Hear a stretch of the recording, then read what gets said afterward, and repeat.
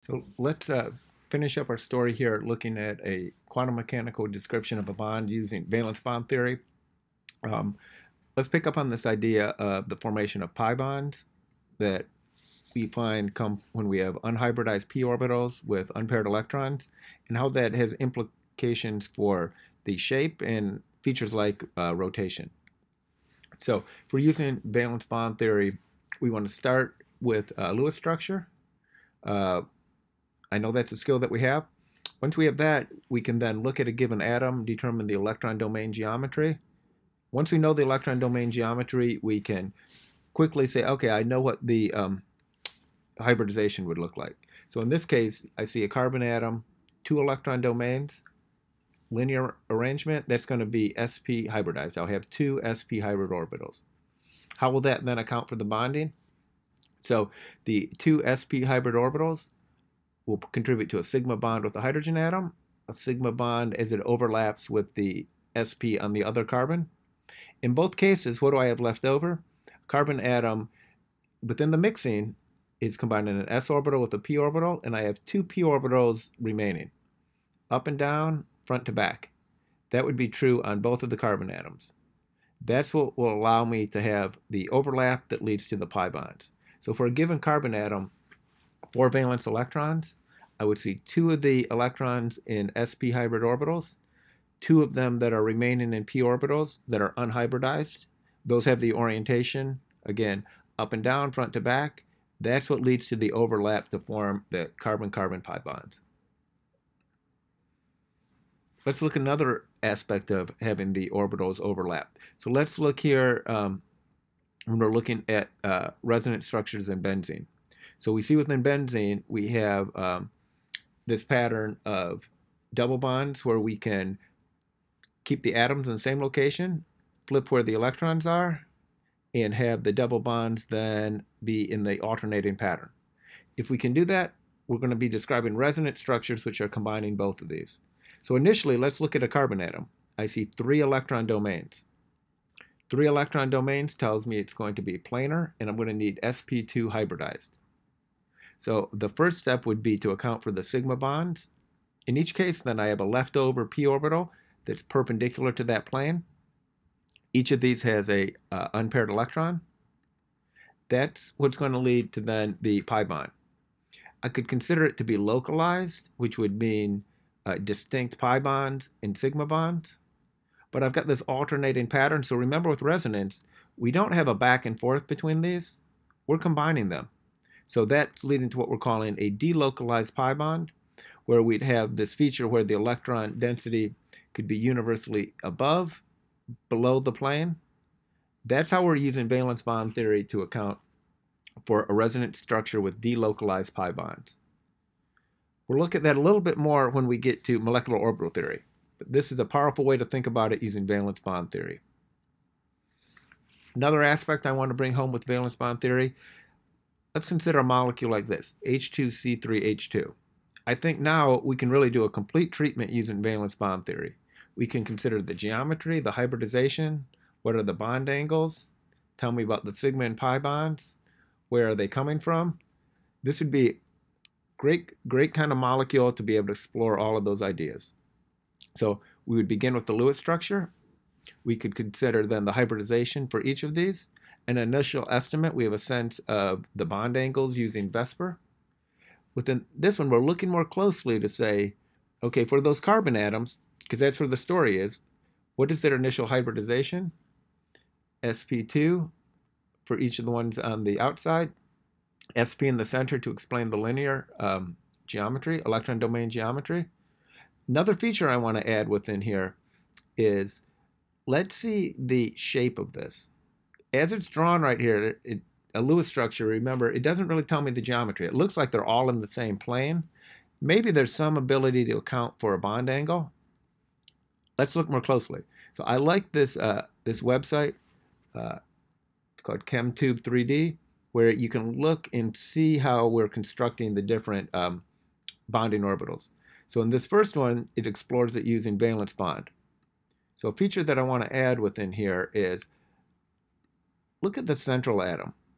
The central atom was sp, so that gave me a sigma bond towards one carbon, a sigma bond towards the other. Two unhybridized p orbitals remain. They would be 90 degrees to each other. So if I think about then the p orbitals on one of the external carbons, I can have that arranged in a line so it overlaps with the p orbitals on the central atom. But now if I have them overlap with the p orbitals on the central atom, in this case with the up and down ones, I've already used those up. I would have then the other ones that would be making use of the ones that are 90 degrees to that. So notice within this one, this is telling me something about the alignment. I'm restricting the rotation for sure, but I'm also, and I think I can add here what it looks like to have a pi bond form. I'm also adjusting what the alignment is. That's what is shown in this image right here. How when I have consecutive double bonds, they end up being 90 degrees to each other. When I had the every other case that would lead to resonance, we saw that they were all in the same plane. I really like within this, this website where you can explore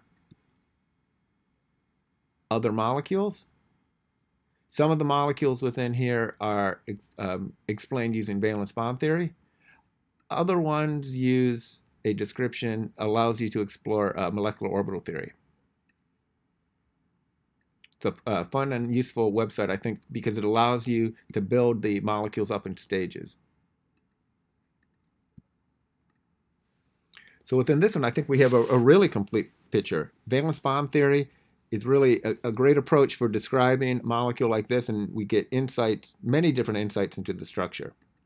Now, I mentioned molecular orbital theory. That's the other quantum mechanical description that we're interested in using.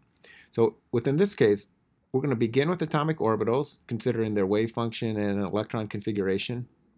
And we're going to then combine that with the idea of constructive and destructive interference for these wave functions. That'll take us to molecular orbitals. So we're going to be making new molecular orbitals. Notice we are not having a hybridization stage. We're taking the atomic orbitals that we initially have, and we're constructing something new. Orbitals that are a description for the molecule itself. Those are our molecular orbitals. We're going to describe those as being having characteristics of bonding, or a new idea, anti-bonding. Our notation, we have sigma and pi, same as before, but we also have that sigma star, pi star, which refers to the anti-bonding. We're going to consider their energy levels in the kinds of molecules that we're going to look at, generally diatomic ones. The kinds of things that we will use when we populate those energy levels, the kinds of properties we'll explore, some of those we've been already thinking about, things like bond order and bond length, but we'll add a new one to the mix, which is magnetism. So here's an image from Atkins describing the formation of molecular orbitals. A lot going on with an image like this. Let's see if we can understand that, because he goes from an image like that to these ones that seem even more far-fetched. There's a lot going on within these different representations. Let's see if we can begin to understand what's going on. So let's start with our simplest one. Let's look at the bonding in H2. So we're going to say that molecular orbitals are formed when the atomic orbitals, as waves, interfere. We can consider both a constructive and a destructive interference. And when I say consider both constructive and destructive, we're going to be taking linear combinations of these atomic orbitals. And there's two different ways that we can combine them. This one at the bottom is leading to the arrangement that is bonding. So it's bringing together the wave functions, that's what the red line is, for each nuclei. It's seeing how then they combine to give this overall blue profile for the new wave function for the molecular orbital. This is a bonding arrangement. This is lower in energy than the atomic orbitals when they're all by themselves, separate from each other. What would lead to this? Well, I have the same idea that there's attractions between the electrons in both nuclei. So when it's an electron's in this region between, it could be attracted to both nuclei. An important factor that we can also discuss is that a given electron now is in a larger volume. We've increased the space where that electron can be found. Think back to our particle in the box. If we increase the length of the box, the kinetic energy went down. This is an important feature to explain the bonding. In fact, if I only think about the idea that the electrons are attracted to both nuclei, it doesn't work. It's not sufficient to explain why a bond would form, a covalent bond would form. I need to add to it this idea that there's a lowering in the kinetic energy as well. This is an idea that I like that we can include in this class, but I struggle to include within my other general chemistry course because we haven't talked about a particle in a box. But in this case, this is a really, I think, interesting application for how that gives rise to an important feature, which is our covalent bonding. If I were to bring them together and I have the other linear combination, if we want to think of the wave functions as having different phases, notice one is down when the other one is up. If I were to combine both of those, now notice I have a node in between. I have a region where I don't have any electron density. This would be my anti-bonding description. That's what's showing up within this image. How we have initially on the left and right the atomic orbitals, the bonding is lower in energy, the anti-bonding is higher. One thing, if you look closely, the anti-bonding is being raised more than the bonding is lowering. So if you were to have electrons populating all of these, it's not that you break even and the atoms would just sit at that position perhaps. No, it would be net repulsive, because what you're doing after all is you're bringing the nuclei close together, but you're saying electron density, the spot where I could have an attraction between both, okay, you can't have the electrons found in that spot.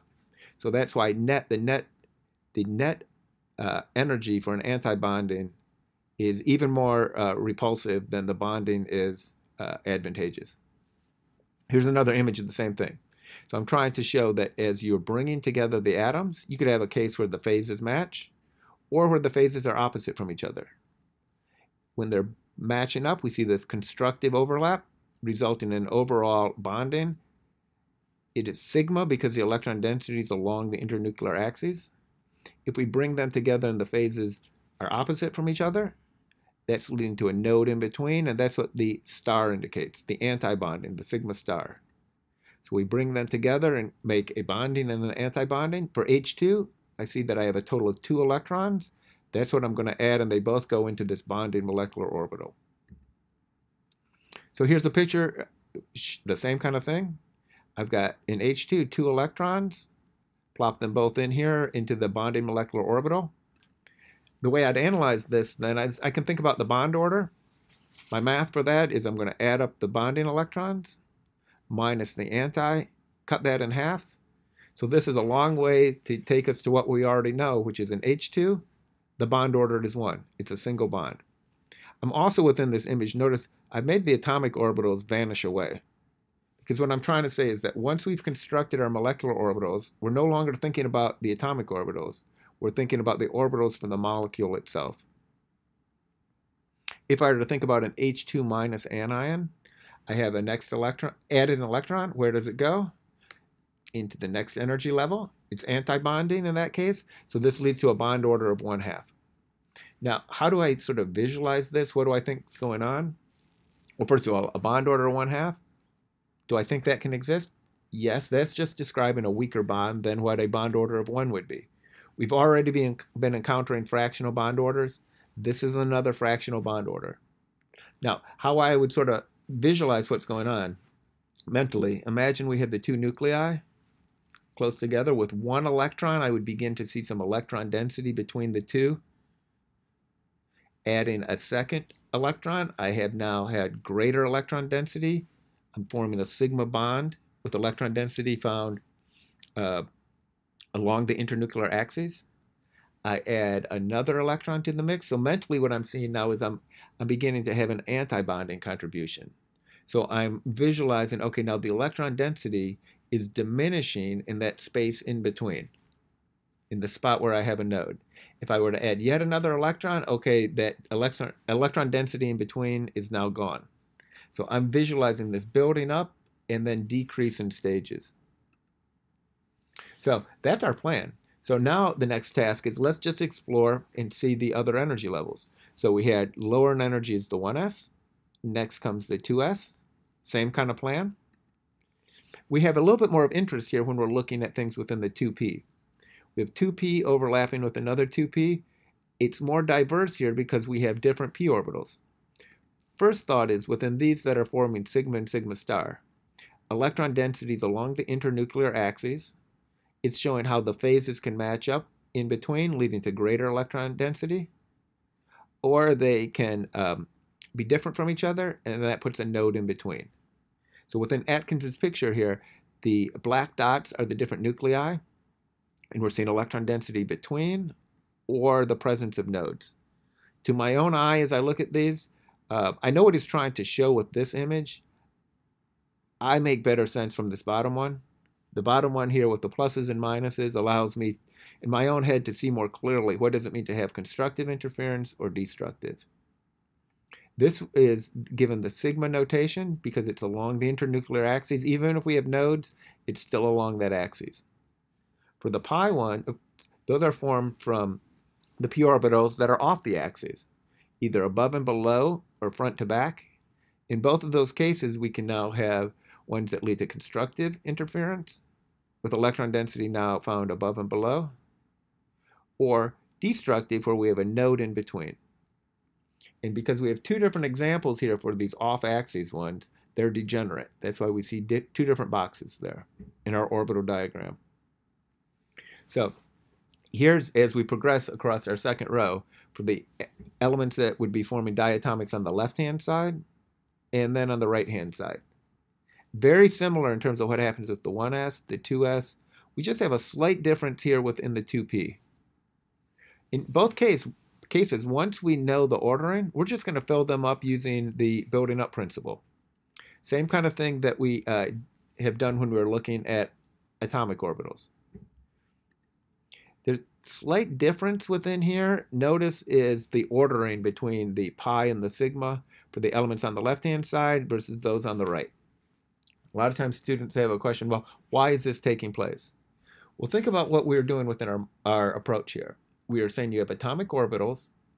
The simplest way to consider them is to consider how one atomic orbital on one atom overlaps with the atomic orbital that has that same orientation on the other.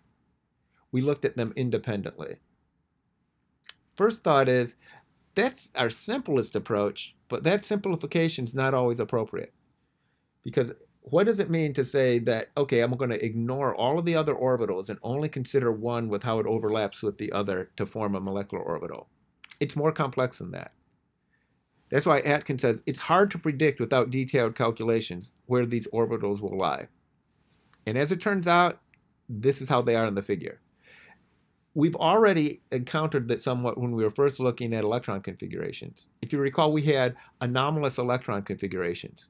We had an initial sense for what we thought the ordering would be, but as we then encountered, as we added electrons to it, electrons interacting with other electrons, it led to a shifting of the energy levels. We didn't stress about that. We said, okay, that is the resulting electron configuration I get after accounting for that kind of variation. Same thing here. We're just saying that if you look more closely, a more detailed analysis describes this as what we have. So if we were to apply that then for things like N2 and O2, we're just going to say, okay, what are the energy levels? Let's fill them up. This is where it takes me for N2. Now notice, do I have the sigma 1s and the sigma 1s star? I do, but I have the same number of the bonding and the anti-bonding. Net bonding there, it's not contributing. It's another way of thinking about how, okay, the bonding, we're going to be interested in the valence electrons. Can you do the math for the inner electrons? You can, but it's not really part of our story. So for N2, I've got sigma, sigma star. Then I have within the pi and sigma coming from the 2p, I see a total of 1, 2, 3, 4, 5, 6 electrons. They're all in bonding, cut that in half. This is how N2 is shown to have a triple bond using molecular orbital theory. If I do the same thing for O2, do my analysis, I end up finding that it's a double bond. Now, let's compare and look a little bit more closely at this and how this compares with the previous bonds that we were making in something like valence bond.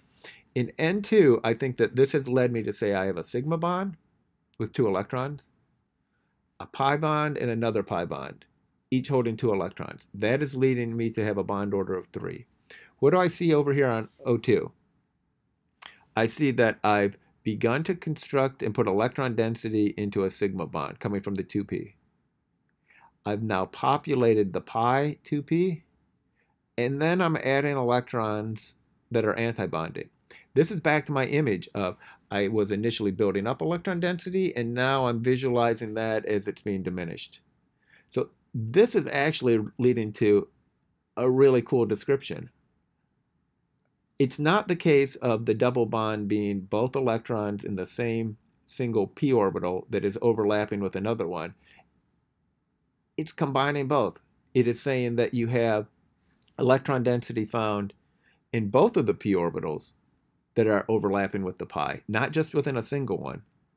And that's what's leading to the overall description of a bond order of 1 coming from the pi bonds. But in a way, it's 1/2 and 1/2. That's a cool picture. So this would be the math here, and when he's saying that Atkins describes it as a sigma bond plus 2 half pi bonds taking place. If we were to apply that same idea, here's our energy diagrams. If we look at ones on the left-hand side of the periodic table and then on the right, as we fill them in with the different ordering, I'm sure a skill you have would be then to determine the bond order. Several of these are ones that we're familiar with. Triple bond in N2, double bond in O2, single bond in F2, wouldn't predict a bonding in neon 2. This one over here, like with carbon 2, that's something you probably haven't seen before. It's not a snippet of a molecule we necessarily encounter, but we're going to use the same kind of idea when we look at carbon in an extended solid. Let's say something like diamond. How would molecular orbital theory be relevant? So hang with me. This is not a molecule that we'll necessarily encounter, but we're going to use this idea later on as well. We can connect this readily to properties like the bond dissociation energy and length. Notice as I go from a single to a double to a triple bond, the bond is getting shorter and shorter. The dissociation energy is going up, up, up. Another feature, though, it says whether it's paramagnetic or diamagnetic. That's its properties when it's placed within a magnetic field. Is it attracted to the magnetic field, meaning it's paramagnetic, or repulsed, which means it's diamagnetic? How do we explain that with these properties? That has to do with whether we have unpaired electrons. So if you have unpaired electrons, it looks like it's being labeled as paramagnetic. If I have all paired up electrons, it's diamagnetic. So if we were to analyze different molecules and anions like this, we could take the energy diagrams here, consider where the electrons are going to or coming from next, and it would lead us to say, okay, if I'm adding 2 more electrons to N2, it's going to be paramagnetic. O2 is initially paramagnetic, but if I add 2 more electrons, they end up getting paired up. This is a property you can readily measure. This is a great experiment where if you have the poles of a magnet and you put in liquid O2 molecules, they get suspended in the magnet. Why? Because they have unpaired electrons. This idea of unpaired electrons and explaining the magnetism of O2, that's a real achievement for molecular orbital theory. We didn't have that certainly when we're drawing Lewis structures or valence bond, but it does emerge from when we treat O2 molecules within molecular orbital theory. And once again, remember what that takes us to. That takes us to that strange idea of how we are actually thinking of the pi bonds in this. Now, consider this one. So I've shown it an energy diagram where I have 2 different atomic orbitals, but they're offset. If I told you one was hydrogen, one was helium, how would you assign them? So I would take us back to say, well, why would they have different potential energy values? We've already encountered that a little bit when we were looking at differences in effective nuclear charge for core electrons. And we found that when you have more protons, it's going to take that 1s energy level and just make it closer and closer to the nucleus. It keeps moving lower and lower in potential energy. So this is how I would match up the 2. I would say that the potential energy is lower for the helium 1s because it has more protons. If I then seek to construct the molecular orbitals, I would still have a sigma and sigma star, if I were to populate them, I would say that I have 2 in the sigma, 1 in the sigma star. The sigma has somewhat greater, we would say, character of the helium, the one that has the atomic orbital that overlaps most closely in energy. The hydrogen would be contributing more to the anti-bonding.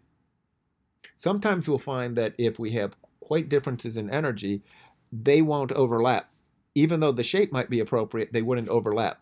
So as we have more and more protons, it's not always the case that a 1s overlaps with a 1s. You could have an extreme case where maybe the 1s overlaps with a 2s. So we get a more and more shifting. So we have to consider both the energy and the orientation within this. So do I think something like this could exist? I think this has taken me to a bond order of 1/2. How about these? If I took helium and hydrogen and considered it as an anion or a cation, which of these would be more stable? We've got our profile. I think it would be the cation, because if I remove that from the antibonding, I'm back down to a single bond. So this is interesting. Could this ever exist? Where would this exist? There's research that suggests this is found in a spot where you have a lot of helium and hydrogen, which is the sun. Single bonds there would exist and form this particular cation. This idea here of looking at the relative contribution based on the initial energy levels of the atomic orbitals, that's what Atkins is discussing here. Where instead of looking at homonuclear, he's looking at heteronuclear, different atoms that are still diatomics. And how we account for then aspects of bonds, like whether it's a polar covalent, ionic, or nonpolar, by accounting for differences in these in the sharing, and how we can do that in molecular orbital theory as well. And that's where